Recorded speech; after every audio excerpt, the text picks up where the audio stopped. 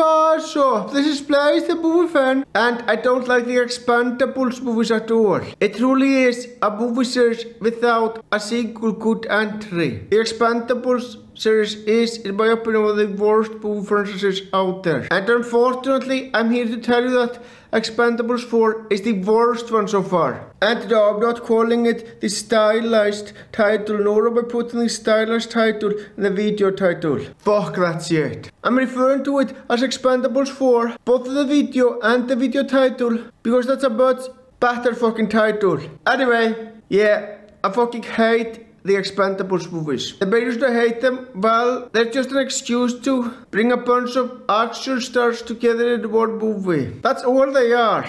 And a bad excuse. Now, this is the worst one so far. I can't really get into why fully without spoiling the movie, so later on in this review, I am gonna spoil the movie. If you want to avoid spoilers, you can mute the part of the video where I spoil it. But before I get into that, I'm going to talk about other things. I'm going to start by talking about the characters. This time it's two which I'm talking about. First I'm going to talk about Barney Roars, played by Sylvester Stallone. Now, I will admit, there is one thing I said in a past video which I totally take back. Sylvester Stallone is not a bad actor overall. I did say that in a previous video, but I take it back. He can't be a fucking great actor. I mean, he is great as Rambo and Rocky Balboa in their movie series. So yeah, I can't give him credit. He is fucking brilliant in those movies. So he can't be a good actor. Yeah, I totally take it back. With that being said, he's still fucking awful in these movies. Now in this movie, he's clearly an old man. It's very obvious that the character is old as fuck. Which, to be fair, the real life person, Rocky Balboa,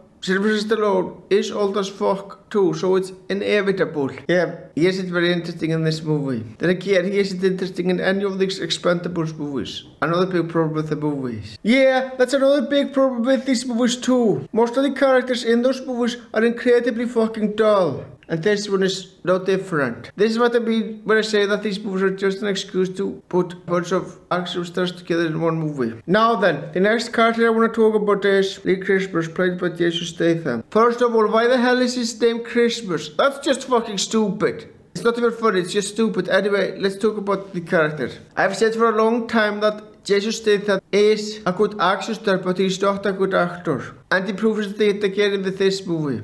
I will give Jason Statham credit for one thing. He isn't downright awful in this movie. He does a decent job playing the character. I mean, it's not really great, but he does a decent job enough. His character was definitely the most interesting aspect of the movie. Which isn't saying or not, because he is ultimately not that interesting. But he is the least awful part when it comes to the performances, that's all I'm saying. Now, Jason Statham is fucking great with guns, and he proves it again with this movie. Speaking of great with guns, now I'm gonna talk about the action sequences. They're fucking boring. Now, I will give the action sequences credit for this. They are well shot, you can see what's going on. There's nothing inherently wrong with the action sequences in this movie. But if you don't care about the characters, which I don't, the action sequences aren't gonna be entertaining, and that's why I found the action sequences in this fucking boring. They would have been a lot better if the characters were actually interesting. Oh, and the fucking dialogue. I can't stand the fucking dialogue. It's just corny as hell. Oh, and there is one stupidity that I have to point out. When Bernie dies, Christmas's boss kicks him off the team. Although he was doing his fucking job. I mean, seriously, why the hell did he kick him off the team? It makes no sense. He was doing everything he could to save his friend from the explosion, but he got kicked out of it regardless. Yeah, that shit was so fucking stupid. And I'm glad that Christmas didn't let that discourage him from kicking a lot of ass. Right, now it's time for the spoilers. Again, if you want to avoid the spoilers, you can mute the video right here. But I have to talk about the biggest problem that I have with this movie, so I can't without spoiling it, so here goes. Now, by the beginning of the movie, Bernie died, which was a legit sad moment. Although I don't care about the character overall, I still felt sad when Bernie died. And you know, that was perfect. And for most of the movie, I was ready to say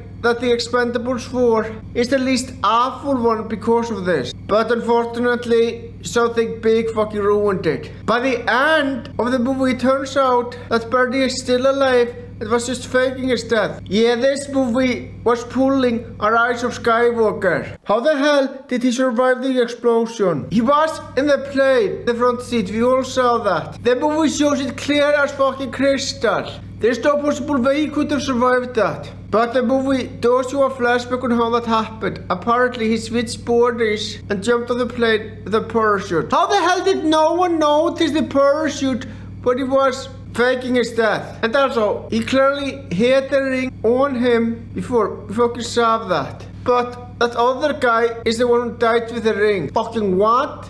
How the hell did he manage to put the ring on another person in time? I mean, it does take quite a lot of time to put a ring on someone else. How the hell did he accomplish that? Yeah, now some people might think that these points are nitpicks, since this is a dumb action movie and you're supposed to take it seriously. Honestly, I can see that. But the thing is, those problems that I'm addressing lead to the big problem that Barney not actually being dead destroys all fucking tension. Are you fucking kidding me? That is the main issue I think is the worst. Alright, now that we're out of the spoiler section, there is one thing that I forgot to mention earlier on in the review, which I was going to mention, so I might as well mention it now before I get to my overall thoughts. I don't mind dumb action movies, I don't mind them at all. Hell, I fucking love dumb action movies if they are a hell of a lot of fun.